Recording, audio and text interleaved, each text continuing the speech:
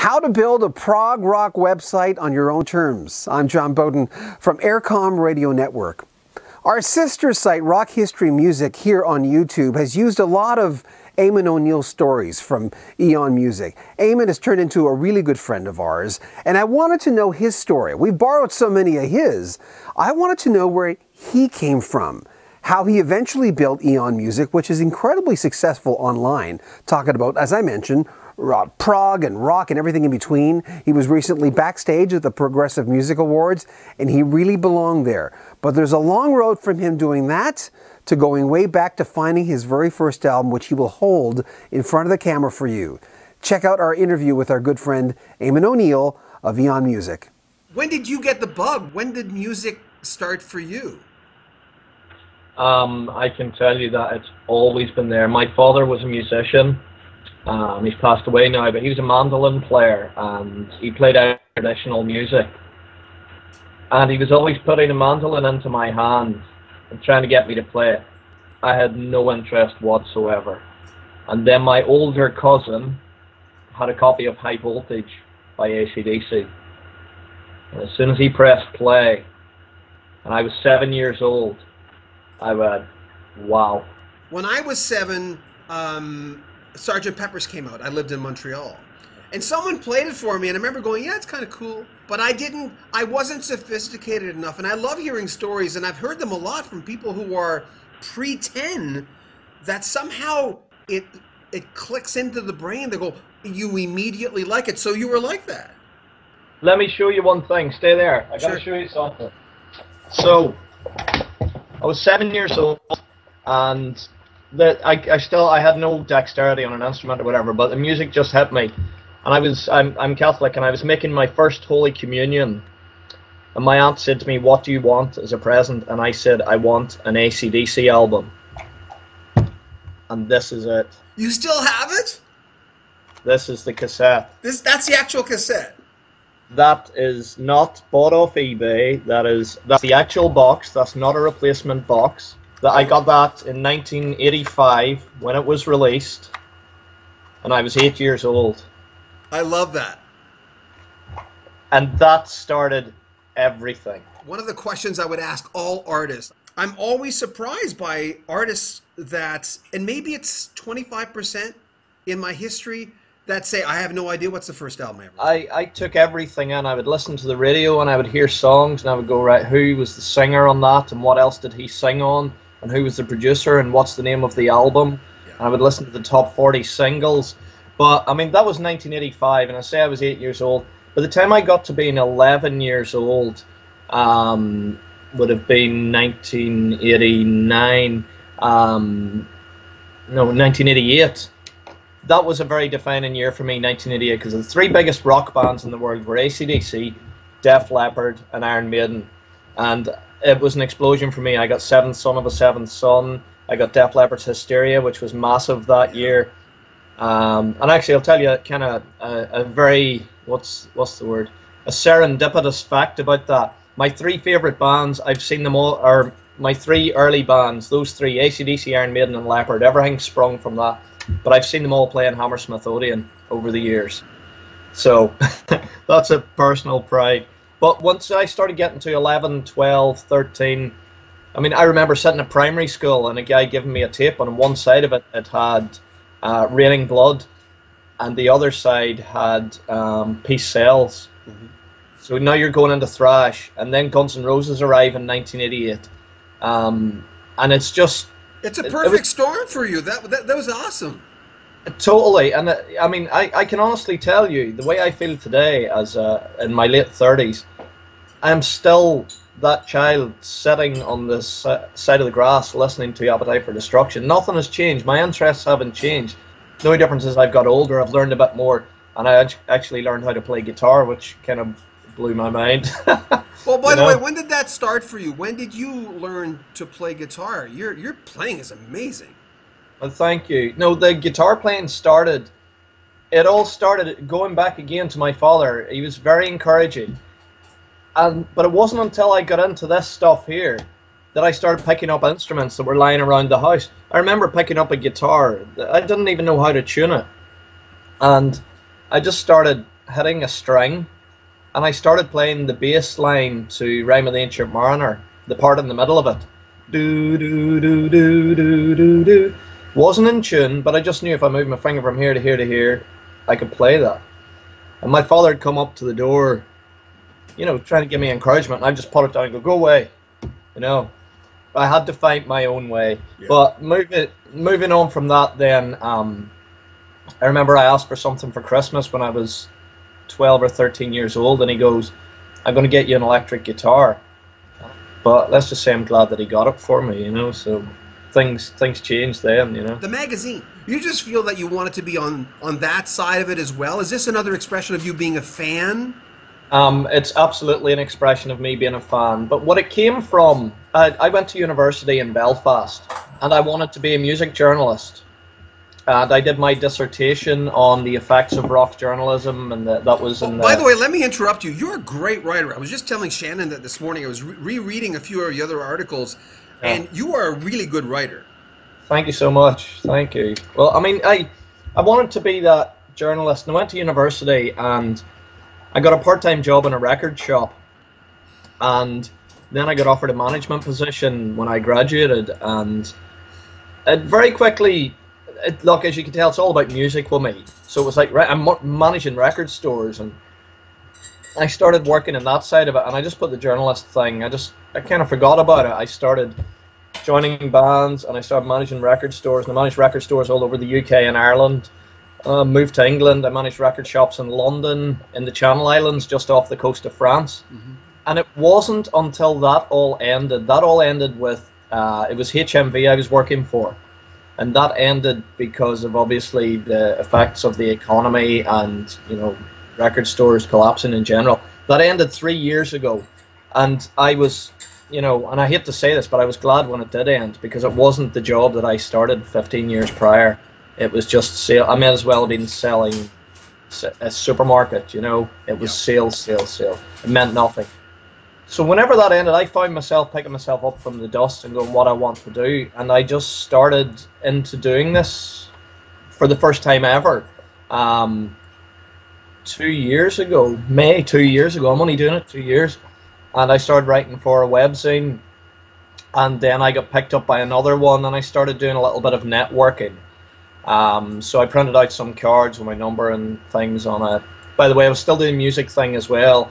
When I had that, the career's over, and I started filling my life up with everything that I could. I traveled a lot. I've been to America 4 times in the last 4 years, and making use of trying to make use of my time. I don't want to say I'm this massive positive dynamo, because it was hard, but I was determined to fill my life with things, you know, making the best of a bad situation.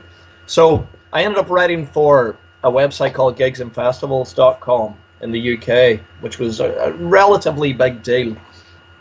But they started running into trouble at the end of last year with their finances, you know, nothing to do with me.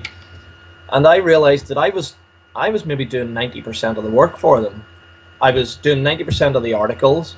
I was writing them. They didn't need to be edited. I had made all the connections myself. I had the people in PR, and I thought, you know, maybe I should take the leap and try and do this myself. And at the beginning of this year then, I started putting that EON music together, purely because, well, Gigs and Festivals was going, and I thought I want to continue this on.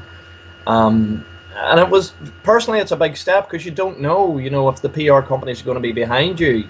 They go, how many hits have you had? And you're like, well, I've had no hits. The site hasn't went up yet, you know. Who wants to be giving you content or interviews with people for a site that isn't getting any hits whatsoever?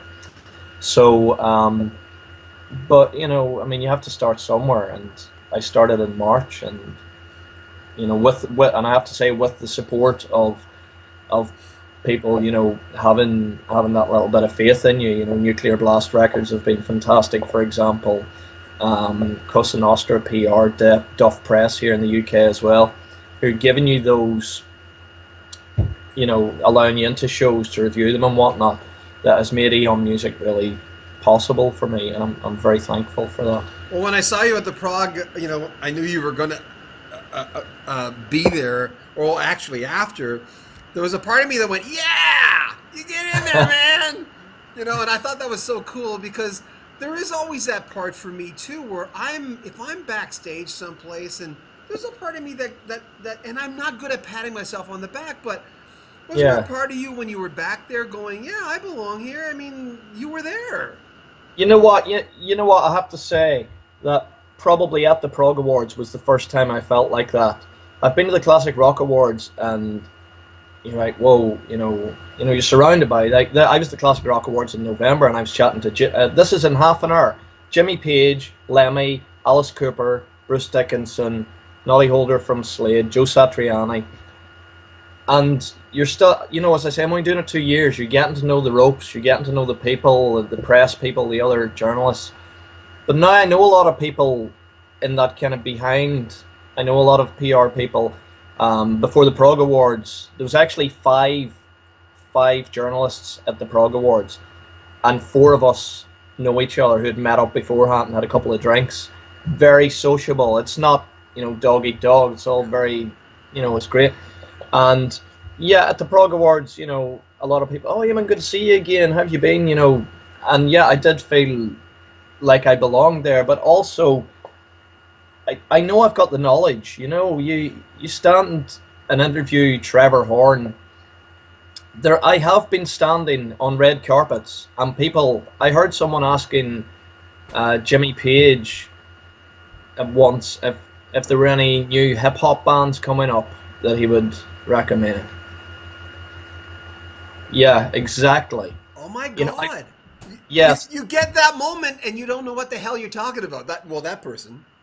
Yes, exactly. So, like when I was interviewing Trevor Horn, I was going, oh my God, you got Buggles, you've got the fact that John Anderson's standing here, Trevor Rabin's standing here, you've got the 90125 album, you've got Frankie Goes to Hollywood, you've got Simple Minds. Simple Minds recorded that song Belfast Child, which I was 11 years old, and that was the whole Troubles raging.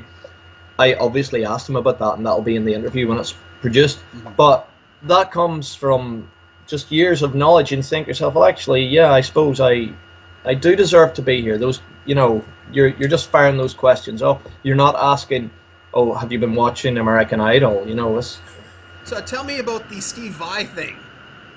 Steve Vai thing was, also not, you see, I can pinpoint the first time I ever saw Steve Vai as well. I think I was 13 and I was sitting watching a television show. The video for the audiences listening come on, and I was like, whoa. You know, I got Passion and Warfare as soon as I could. Again, staring at record sleeves. I can't afford this. He was doing a guitar clinic in Derry, city of Derry, and I decided to go purely because I was up in the north visiting my mum, and I was like, I'm going to go over to that guitar clinic. I brought Passion and Warfare with me. I thought I want to get that signed. That was the only. Other than going to the clinic, that was the only thought in my head. And there was 2 guys I met at the front of the queue. They're like, oh, Vi always picks out 4 or 5 people to play with him. And I was like, oh, that's interesting. I had no intention whatsoever of playing with Steve Vai. Anyway, so we get into the clinic and it's all happening, and I was sitting watching it, and I started to feel unwell. I was feeling dizzy and kind of sweaty, and so I went out. I got myself a sugary drink, you know, low blood sugar thing. I came back in and I sat down in the front row because I didn't want to disturb anyone. And it was around that time that Vi was going, right, we're going to do the jam thing. And he goes, we'll have you and you and you. And as he was turning towards me, and I was still feeling really unwell, I was sitting there feeling like crap. I literally just went, what the hell? And as he turns like this, I just went, and he goes, you. There was zero forethought. And 30 seconds later, I was standing on the stage with his guitar. But isn't that better? Isn't that better on some levels, the fact that you didn't have to worry about it? It was just like that. It is and it isn't. 2 things happened. Number one, because of the position I was sitting in, I went to go up and I stood back to let the first 3 guys go past. Now, who wants to be the first guy to play opposite Steve Vai? No one. So they didn't pass me, so I ended up going up first. I was the first out of the 5. So he gave me the guitar, I put it on, it was looking at the video now, it's too high for me. I don't like the sound I've got. You know, I would like some delay and stuff on it. And I certainly don't think it was the best performance of my life in terms of how I play. However, I got a lot of feedback from people saying, well, you actually played with Vi. If you look at the video, if you look at the photos, I'm standing opposite him, making eye contact, trying to feel what he's doing. The best part of the video for me is at the end, whenever he bends a note, I bend one a bit higher, then he goes up. We were working together. I was told subsequently that the other guys, you know, just come on, stared at their feet, played their little bit, let him play. You know, for me, the best thing about it was I played with Steve Vai, not against him. It wasn't it was far from my best performance, and that's my only kind of, if I could change anything, I would change how I was playing, change my sounds, but I got to play with him. When you released your first video on YouTube, when you sent it out there, you finished it, and it was like it's in the ether, it's out there. What was the initial feeling for you when you did that? I suppose, I don't know. I can more take it into the present day and look back on certain videos and go, well, you've progressed from then. Yeah. You know, your technique's better. That solo's wrong. I mean, I interviewed a guy called Oliver Drake, who was in a band called Evil over here in the UK, a thrash band, and he transcribed Annihilator's catalogue. Funny enough, he transcribed them in a book, you know, for Jeff Waters. It was published and everything. And he said to me, you can never get it 100% right. He goes, only Jeff Waters, for example, can get Annihilator 100% right because he played it. And he goes, I have these books published, and I listen back now and I go, oh, you got that slightly wrong. And that's how I feel when I watch my videos sometimes. I go, oh, it's 99%, but it's not 100%. I'm a real perfectionist. So in terms of putting the video out there, I'm much happier with what I can do now with the way I can produce it and stuff using software. But it's like everything else, you put it out and you're open to the criticism and the, you know, and the praise as well.